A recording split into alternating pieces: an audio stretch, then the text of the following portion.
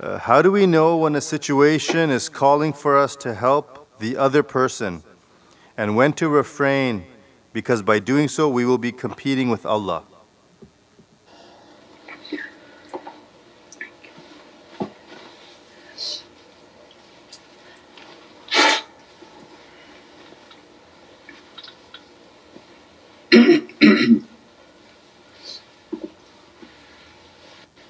How do we know when to help people and how to refrain so that we're not trying to show ourselves as competing with Allah? This in reference to, I guess it could be anything, but mainly with spiritual practices, that in reference to spiritual practices and one trying to learn healing, it's more important because it's very nafsani to be interested in healing. A lot of people want to, like superpowers, they want to go the person to be cured from difficulties, hardships, everything to vanish. That's not for the sake of that person, that's the sake of their own nafs, like a superhero movie. So the tariqah's training is that better to teach somebody how to heal and how to fish than to keep giving people fishes. So that's why the whole system is based on, first come be a student, come learn our way, come learn the meditation, come learn all of the practices. So it's through the door of them feeling they're sick and they must seek a remedy, because that's the way Allah operates. Sayyidina Musa was cold, hence Allah appeared as a fire. Had he been hot he would have never gone towards the fire, because he would say, it's very hot out here, nobody goes to a fire if they're hot. So it's a law in attraction that Allah will put a condition, Ya Musabbib al-Asbab, Ya Mufattih Abwab.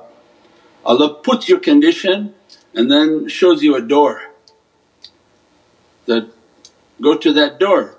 So that condition is causing you to look for that. So when the shaykhs know that Allah's giving these conditions, otherwise they wouldn't have found the channel. If they didn't have a certain difficulty or they didn't have a jinn biting their feet and coming after them, you think they would have found this channel? As-salamu alaykum wa rahmatullahi wa barakatuh. This is Shaykh Nurjan. Thank you for watching the video that you're watching.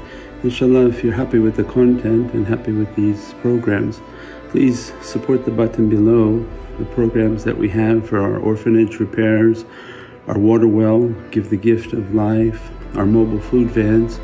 We have now 5 vans: Vancouver, Chicago, Los Angeles, Pakistan. There's many programs that reach thousands of people and rescue foods and give those supplies to people in need. Your support is greatly appreciated. Also, be so kind as to leave loving comments and please share the stream. Every bit counts. As-salamu alaykum wa rahmatullahi wa barakatuh. No. So Allah put a condition on somebody for their training. So not to relieve it but to give them a training. That if Allah want to open something for a servant and it says, go sit with them, they're capable of training you.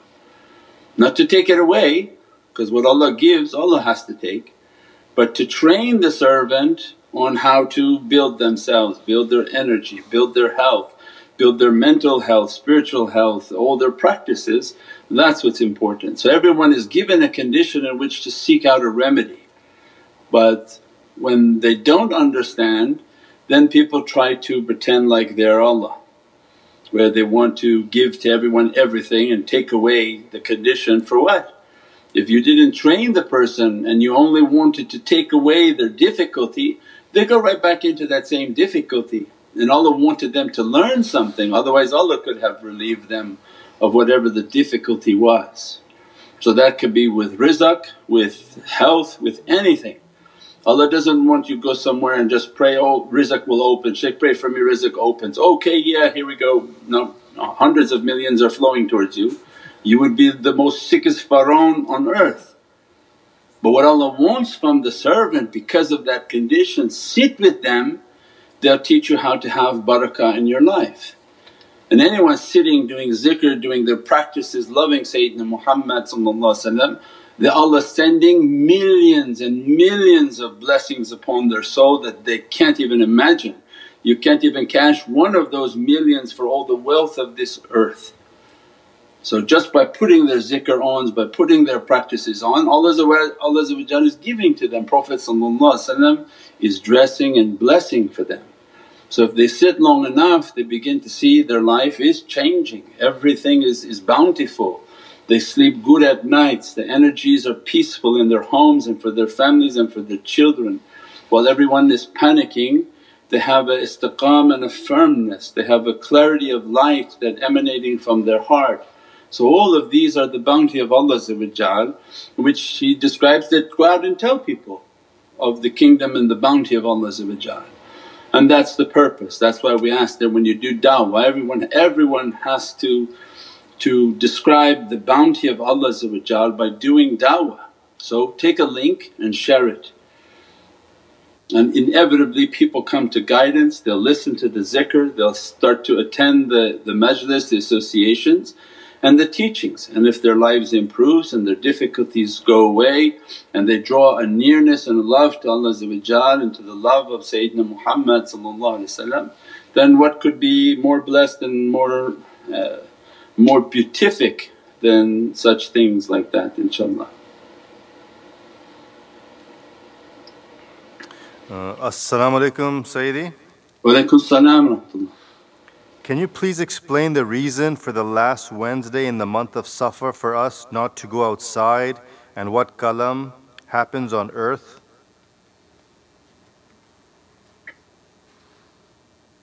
InshaAllah, the teachings of Safar is a lot of haybah. We said that there's a tremendous majestic light, and anytime you have a majestic light on a non-majestic earth filled with shayateen and bad character, what's going to happen? It causes a burning, causes a difficulty, causes an aggression.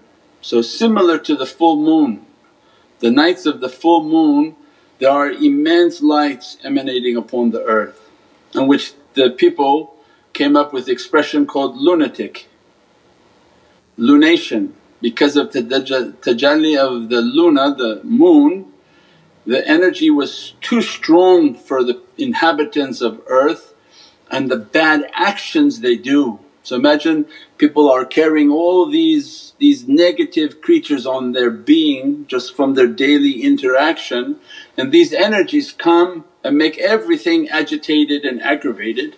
And they say crime goes up, aggression goes up, all these different difficulties go up. Why? On the full moon nights, because the energy and the emanation that reflecting upon the earth is too much for the inhabitants of earth whom their practices are not strong and maybe not good. So that's the teachings from energy. Safar is a haybah month, is a month of majestic might in which Allah is dressing immense lights. These immense lights begin to dress everyone, bless everybody to become from Ashabul Kahf. Have that inshaAllah. So for Ashabul Kahf you can imagine what Allah described. Let me pull up the app because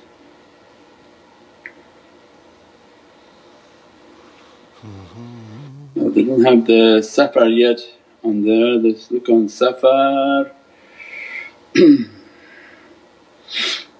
18 Nabi al-Rahmah and al-Fatah. So Allah going to open the secrets of Rahmah from Sayyidina Muhammad's 18th name, Nabi al-Rahmah, Rasulul Rahmah, and Allah's 18th Ismullah al-Fatah, the opening.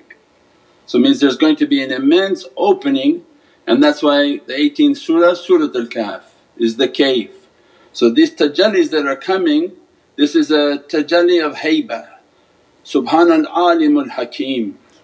Glory be to the Lord who's all knowing and all wise. So alim, ilm and hikmah is coming down upon the servants because of the dress of haybah.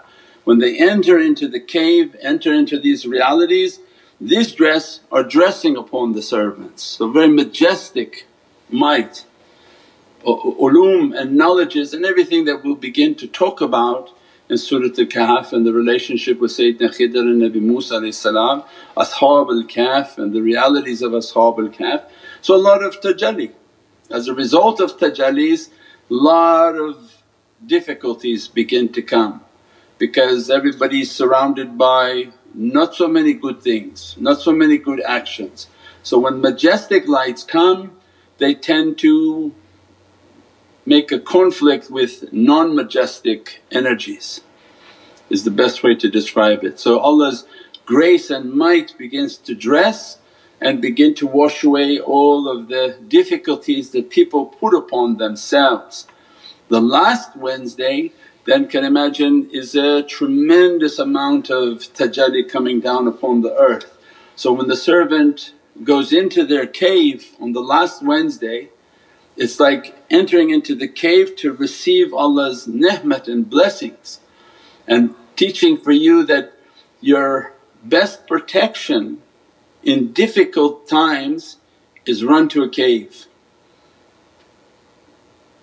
Means that when chaos comes onto this earth and people are running around like crazy people, run to the cave, seek refuge in Allah and retreat. And that was the example in Muharram of Prophet when he took Sayyidina Abu Bakr as-Siddiq, the beloved, into the cave, that they sought refuge in the cave from the people whom were wishing to harm Sayyidina Muhammad. And that cave is where we are all entering, and that was in Muharram, Surah Tawbah verse 40, when the two had entered into the cave. That's the secret of Muharram, that Prophet is taking these muhibbeen and ashiqeen on a journey through the Qur'an. The Qur'an is pulling them in. Through Tawbah verse 40 they entered into the cave. By Safar they're actually in Surat al-Kahf, and Surat al-Kahf begins to dress them on their dress towards this pilgrimage of realities. So has immense dress. And Wednesday then is going to be very majestic lights. And what happens then on dunya, when the people whom are not of a majestic reality, they begin to go upside down. As a result their devils are everywhere, everything is angry, lots of external difficulty. But for those whom are in the cave, very majestic and very beatific lights. That's the time in which to sit and meditate and to be dressed by its immense blessings. The difficulty or the fire of one may be a peace and a blessing for someone else. That's what you learn from the reality of fire. Fire burns everything other than its fire. So those whom are entering a divine fire of love and grace, they're already within the flame of that ishq. But for those whom don't have that love, that fire seems very hot because it burns away all their dunya, and that's what's the difficulty. But the one whom they're of that flame and they exist within that light and that love, they're dancing within the flame. That's when Allah through Sayyidina Ibrahim, قُلْ يَا النَّهْرُ كُونِي بَارْدًا وَسَلَامًا, that this is a servant of immense divine love. How the fire is going to harm him? He is from the fire, and as a result people looked and he was having a good time inside that flame. Because that which is existing from Allah's love, love can't burn it. So Allah made the fire of their anger to be the fire of His divine love, and through Sayyidina Ibrahim into Allah's love, of course he's in complete ecstasy, he felt like he was in paradise.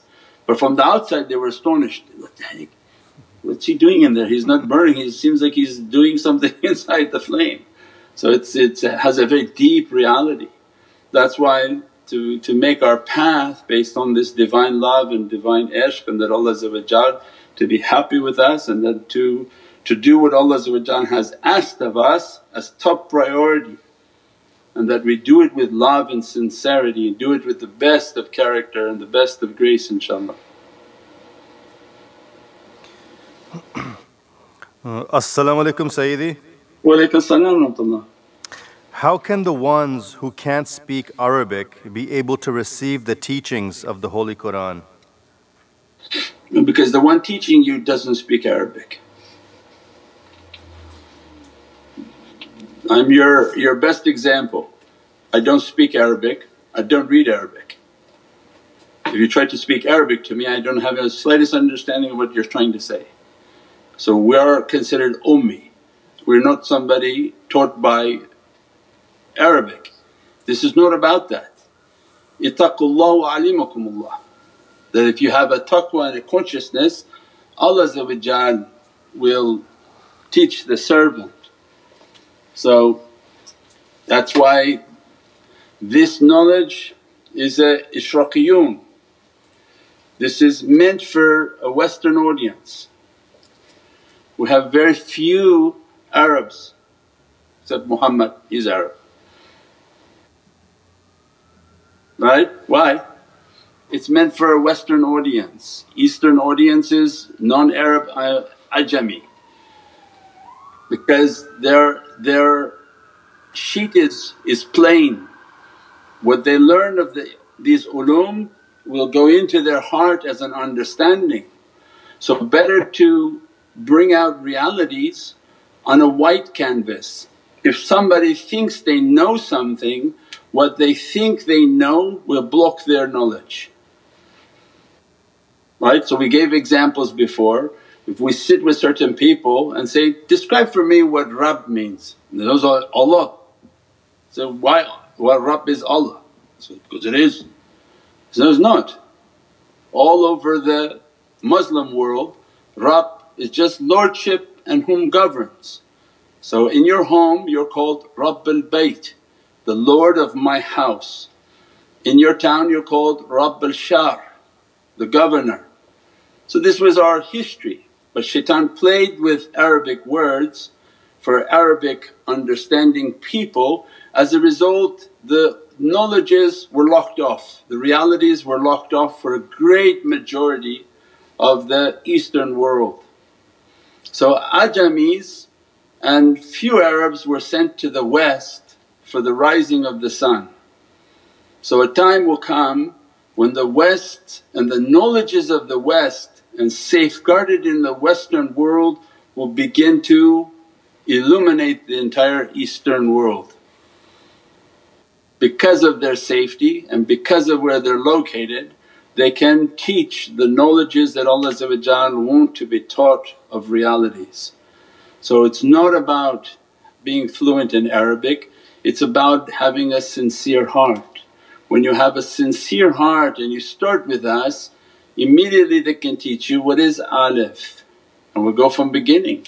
Alif is the first letter, alif stands for izzat, might. So every time you see this alif, this has to do with the might of Allah. Much better than somebody who knows 10 letters or think they know them and then entirely continuously trying to negate everything being taught and saying, no it's not that, it's this. So there's a hikmah and a wisdom, and that's why we teach very slow. That the website has all of the hurufs the way they should be learned in the muqatta'at and the abjad tables. All of that is designed, and all these teachings are for Western audience so that they can come up. And Western audience meaning those whom speak the Western language. You can be in Pakistan and you're considered a Western audience. As long as you can understand English and this teaching, you're considered a Western audience. That you're familiar with the Western culture, the Western language, as a result it will be taught to you as something new and then enter into your heart, and if you have an understanding of Arabic then you can make that to blossom even larger and better inshaAllah. But it has its own hikmah and wisdom inshaAllah.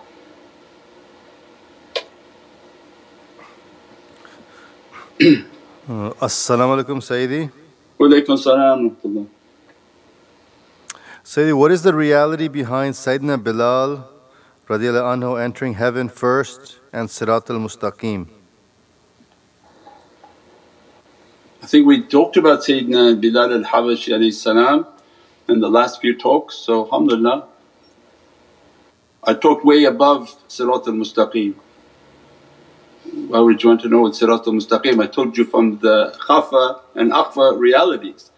The Sayyidina Bilal al-Habashi alayhi salam reached maqam al-ahadiyya, that beyond Siratal Mustaqim. Siratal Mustaqim is below Sayyidina Jibreel alayhi salam. That where you have to pass for Jahannam, we're not talking from that, we're talking into the realities of the Divinely Presence of Allah. So that's something that is not even understandable.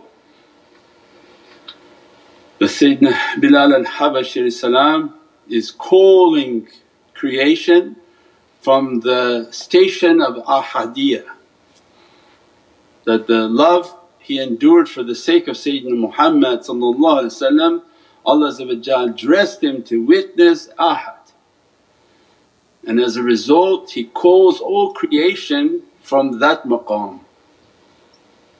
So that has an immense reality, that anyone whom has the love of this holy companion, when they do their da'wah and call people to the way of Allah, his madad and support supports them to call the souls from the realities of ahadiyya, from the essences of Allah that emanating into the essence of Sayyidina Muhammad, and calling creation from their inner core of their reality, not their two ears and eyes and nose, but calling from their inner soul that come back into this immense ocean of realities.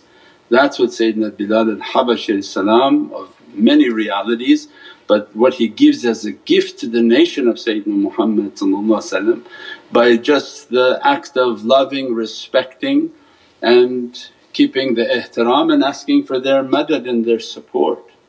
So all the holy companions have immense gifts.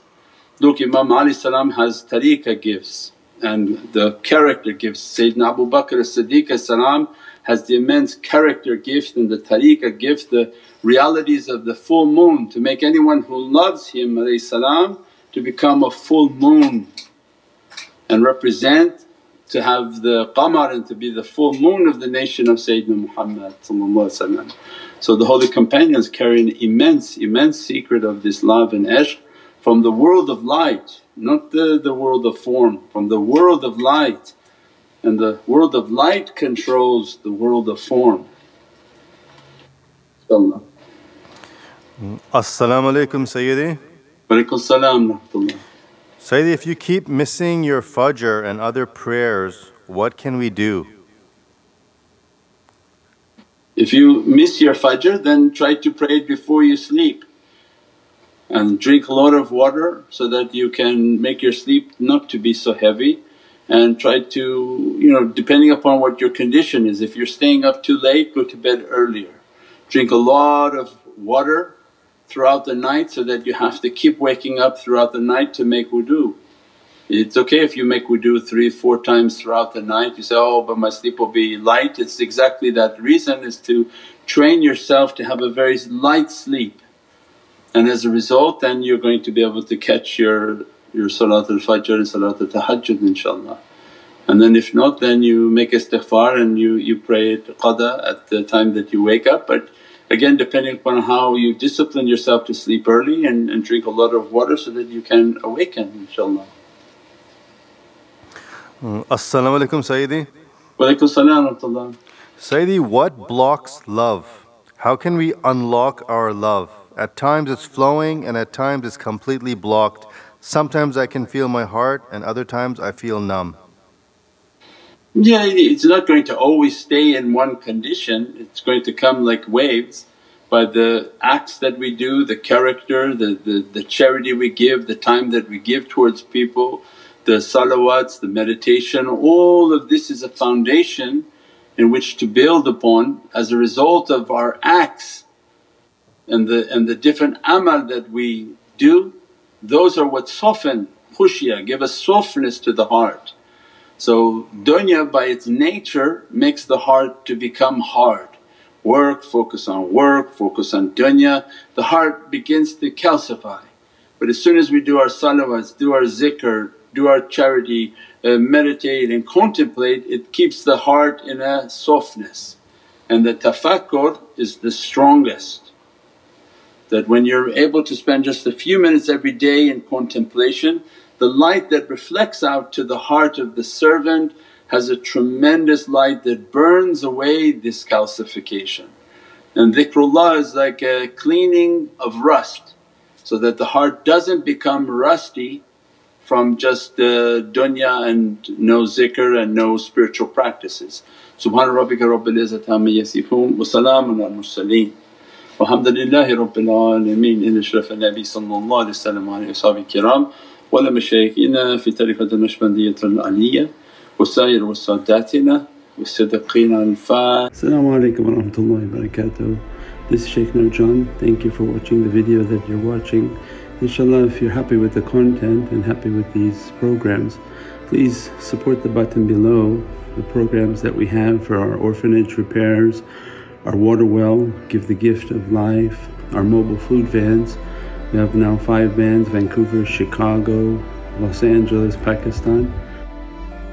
There's many programs that reach thousands of people and rescue foods and give those supplies to people in need. Your support is greatly appreciated. Also, be so kind as to leave loving comments, and please share the stream. Every bit counts. As-salamu alaykum wa rahmatullahi wa barakatuh.